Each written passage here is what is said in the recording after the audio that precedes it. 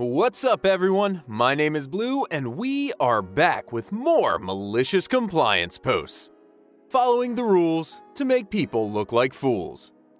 If you haven't yet, please consider subscribing to the channel.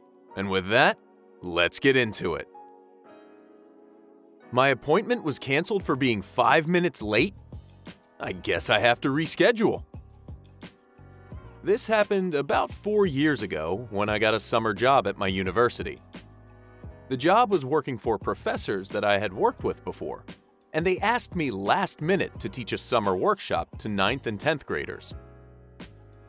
So, with less than 2 weeks before the camp starts, I have a bunch of paperwork to do first, including clearances that say I can work with kids.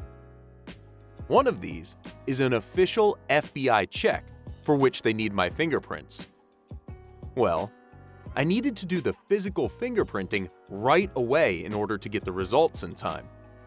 Luckily, I was able to book a fingerprinting appointment for that Friday, booked 24 hours in advance as required, which would be just barely enough time to get the result.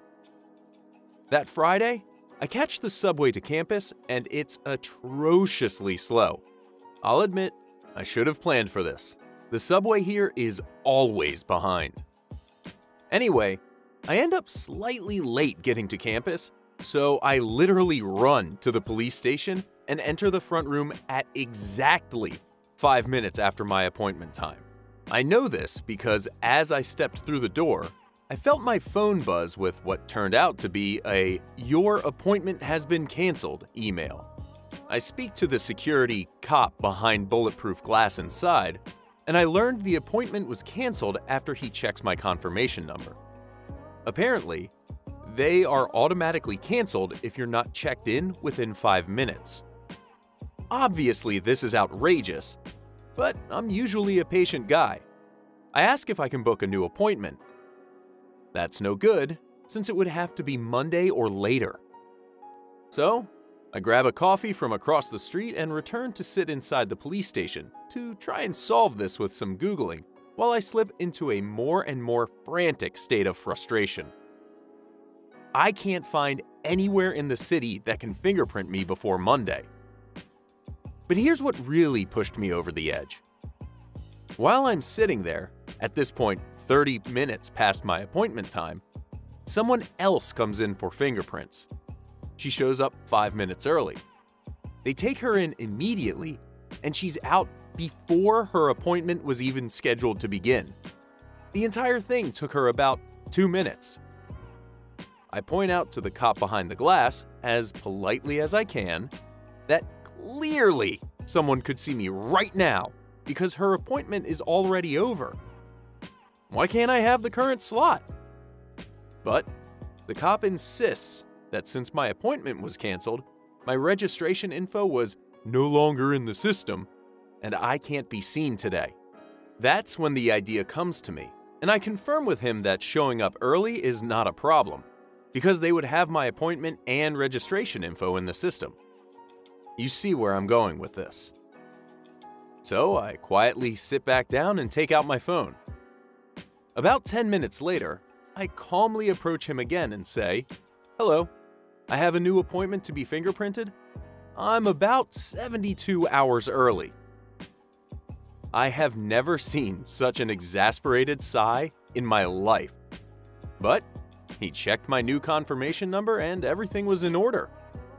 Within 10 minutes, I was walking back out after getting fingerprinted. Hey, if you're gonna get mad about 5 minutes late, I don't think you're allowed to get mad about 72 hours early. That's one heck of a way to game the system. Overtime is no longer allowed? Okay. The players. Fake names. Owner, Jack. Direct supervisor, Will. Colleague, Paula. And myself. Backstory. I began working payroll at 16 years old. I am incredibly good with numbers as well as dealing with clients. Suffice it to say, I am wonderful at what I do. Many years ago, I began working with a very small payroll company with only 4 workers. I really liked the owner, Jack, and honestly still do. He is a decent dude. I also really liked the work and the clients. However, I was not fond of Paula or Will. Paula missed so much work, and I'm pretty sure no one has 5 grandfathers that died within 3 years. She doesn't figure much into this story other than to showcase that she was not a good employee. Will was the worst supervisor I have ever had. He took smoke breaks every 30 minutes. He always thought he was right. He was very racist and sexist, and boy, he loved to talk. There were times where he was monologuing to a client who had hung up 30 minutes prior. No, I am not exaggerating. However, he was the owner's father-in-law whose prior business went bankrupt. Basically, he was never going to be fired. In that work setting, I absolutely shined. I was the best employee by a huge margin. The malicious compliance. Will calls me into his office and lets me know that I am getting too much overtime. This was a small business and I needed to be careful. Now, I never took much overtime. Overall, I usually had around 2 to 5 minutes by the end of the week, simply because I lived 5 minutes away and clocked in when I got in and settled, even if it was a minute early. I agreed to the new rule with a bit of glee. From then on, if I got in early, I would get ready to clock in and then play on my phone or read for 1 minute before clocking in. This drove Will absolutely crazy. After I did this for a few days, he called me back into his office. He told me about the good old days when people would work even without pay in order to excel at life. I politely reminded him that we were a payroll company, so he should be aware that it is illegal to not pay workers for time worked. From that point on, he would simply mutter under his breath and glare at me. The aftermath.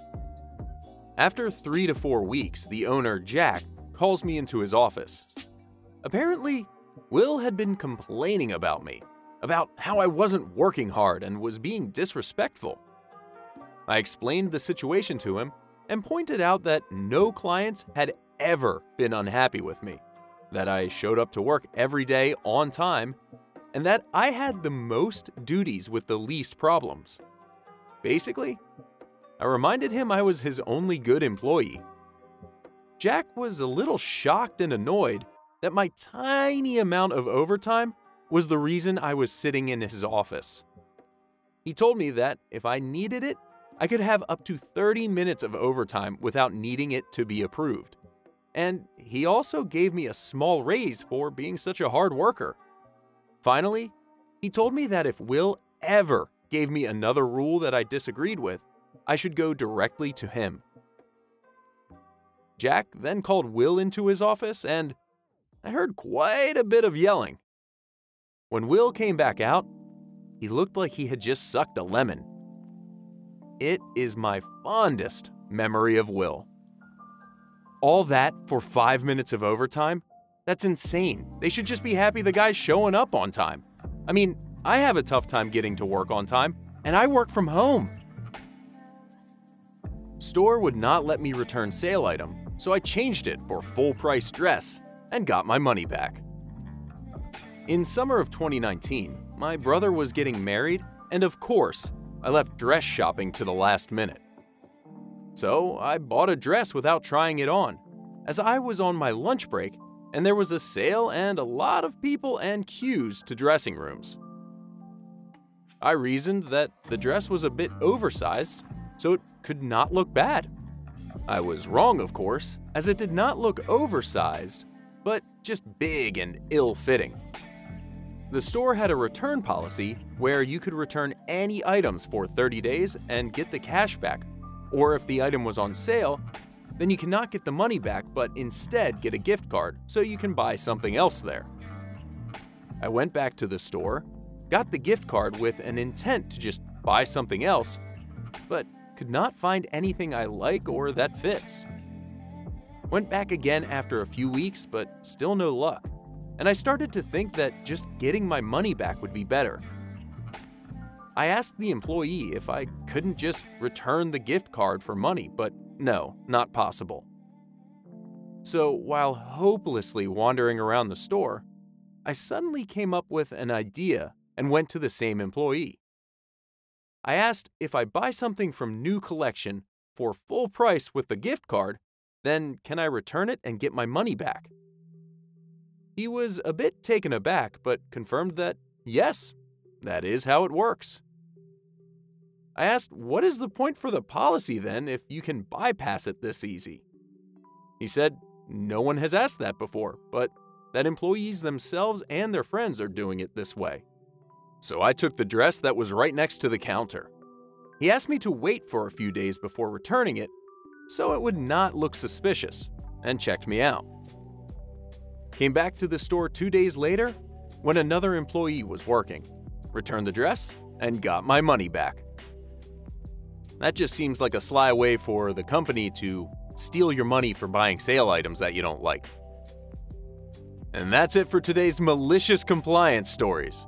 If you liked any of the stories, make sure to click that like button. And if you haven't yet, subscribe to the channel so you don't miss out on any more stories.